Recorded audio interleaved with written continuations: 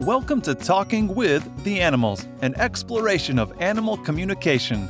Join animal communicator, craniosacral therapist, and NES practitioner Caroline Pope as she discusses how to understand other species as they truly are, not just from the human perspective. That's right, Meko. Discover how communicating with our four-legged friends can open up a whole new world for both of you. And now, your host and Australia's most recognized and well-known animal communicator, Caroline Pope.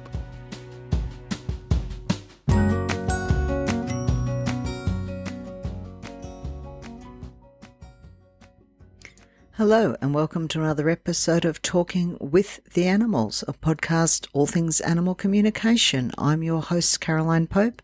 Thank you very much for joining me. Now, today I had I believe it was Instagram, I could be wrong. A person wanted me to cover cleaning their dog's teeth and ears. Now, whilst I'm not going to be specifically talking about that, it really did kick up one of my soapboxes, and yes, I am guilty. It's a bit of a rant, so be warned. The importance of being able to do these sorts of things, both with dogs and with cats and also horses.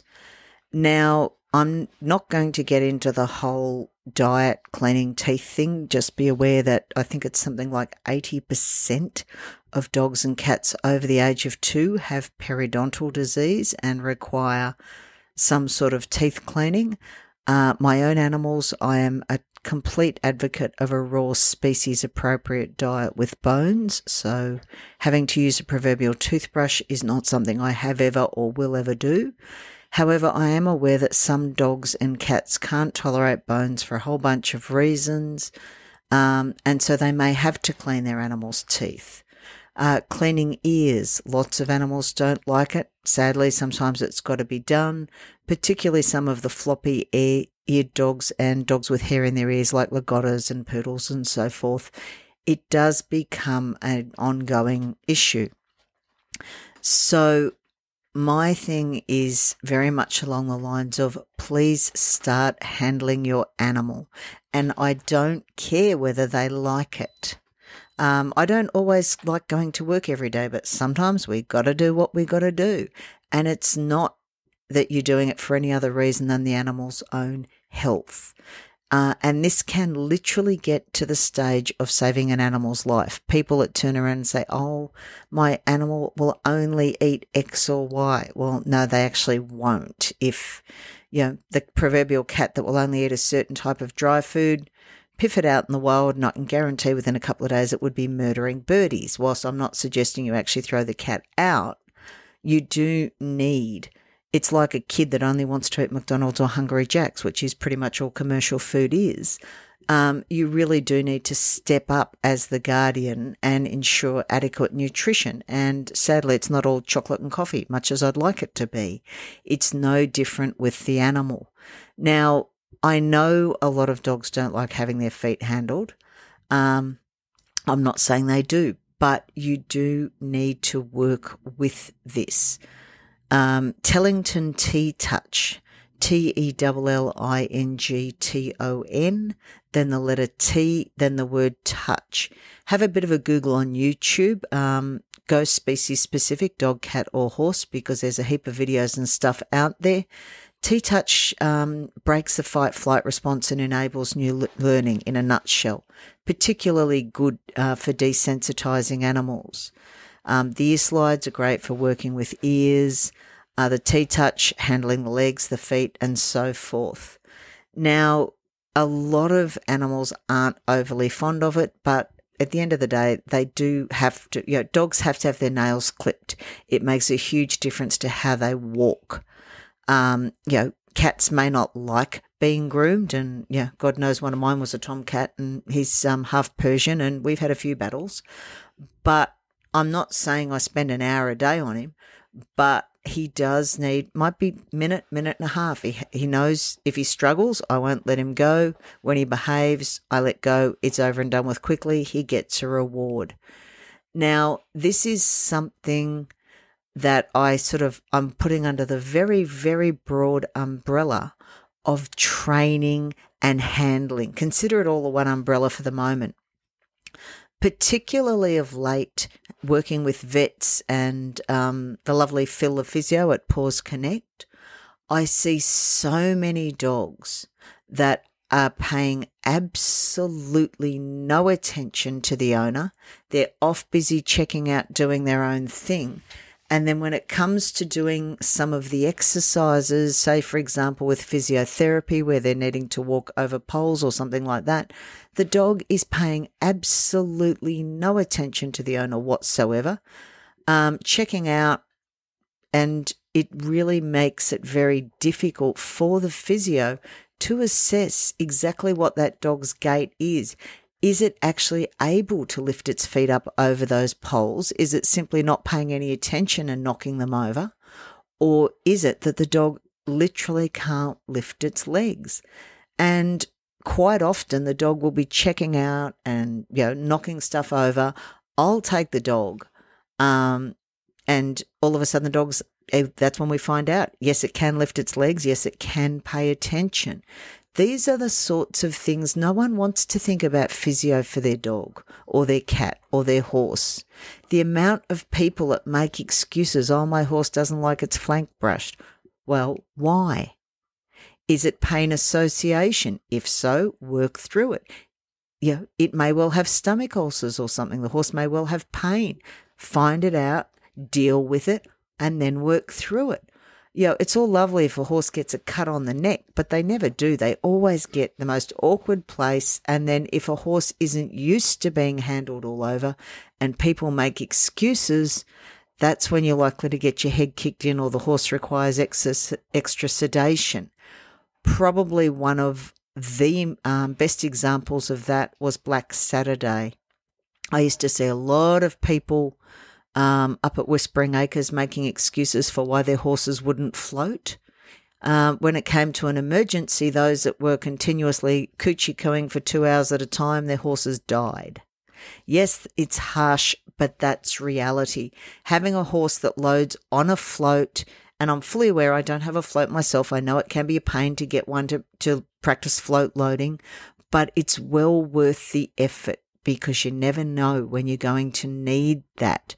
You never know when you're going to have to medicate your cat and it may be life or death. You never know when you're going to have to be able to have your dog walking balanced on a leash, paying attention to you. So please put the effort in now. If you're incredibly lucky, you won't need it. But it can literally be the difference between life and death. Or a cat that won't eat because they've always been fussed over the whole time and the owners give them, it only eats roast chicken and only eats this and that. You give my guys a roast chicken, they'll be on death's door. They'll go, woohoo, roast chicken, I'm eating it because it's something special. I've seen dogs and cats die because they wouldn't eat after an accident or something because their owners had always they'd always catered to the animal. I've seen dogs that have done cruciates or owners have had to give up and euthanize with large dogs because they haven't been able to do the ongoing physiotherapy because they didn't have control over the animal. So please start putting in boundaries now. And it doesn't matter whether you have it as a puppy or a kitten, fabulous, start as you mean to go on. Or a rescue dog, the old, but he had a hard time, doesn't matter. You can't change the past. You can only influence the future and help them to cope with it. My own dog, Mecco, was seized by the RSPCA. Let's just say if I could get hold of his old owner, what was done in the Spanish Inquisition, might be illegal now, but I can think of a few things I'd like to do. However, saying that is not going to change Mecco's coping or his thresholds. I'm aware he can't feel his legs. I'm aware he has leg problems. He has spinal problems. He has all sorts of issues. But it doesn't mean I don't work with them. It means we start off very small, little bits. I can now clip all his feet, claws, trim his feet, do his dew claws, and he'll just stand there. It didn't happen overnight. It was continual working. You couldn't even touch a leg when I got him. In less than 7 months, it's all done. It's not easy, and you have to make the time. But now, heaven forbid anything happens and he has an accident, I know he'll be good to handle. I know that my dog will be safe for people to handle. And that's, it's imperative that the animal, be it a dog, a cat, or a horse. And people laugh about small dogs and cats. I have seen a cat that I wouldn't have handled. I suspect it had a brain tumour, but the vets were all tossing coins as to who had to handle a cat. So never underestimate a cat. They can be pretty full on when they need to be. So please, safety has to come first for yourself, for the animal. And, it's always gentle. It's always finished with a treat. But please get your animals under control. Make it a game if you need to, but always have them checking in and listening to you, because if they're not doing it at home or they're not doing it on a walk, I can guarantee when push comes to shove and they really need it to happen at a vet clinic or during the, say, for example, physiotherapy, any sort of rehabilitation work, or a chronically ill cat with something like hypothyroidism has to be dosed every day.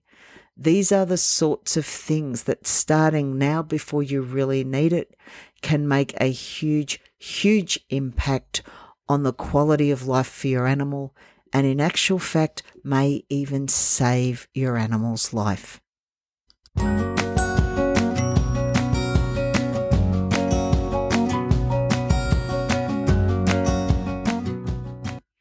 Thank you for listening to this week's episode of Talking with the Animals. I realise it probably wasn't quite what you're expecting. It's not fully animal communication. However, it really is that important. Communication is a very, very useful tool, but it's not a substitute for veterinary or for training. And this is why I wanted to cover this topic, because doing so, as I've said, may save your animal's life. Now, again, thank you for listening. Please feel free to like and subscribe. And if you have any topics you'd like me to cover, I'd love to hear from you. Drop me a message. Until next week, stay safe, enjoy, and remember to, when you can, to talk with the animals. Thank you for listening to Talking with the Animals. To learn more about Caroline and the services she provides, visit caroline-pope.com. You can also find her on Facebook at Caroline Pope Animal Communicator, CST, and NES Therapy. Are you ready to change the way you see your world and the animals in it? Well, we know his answer. Don't forget to subscribe, and see you next time.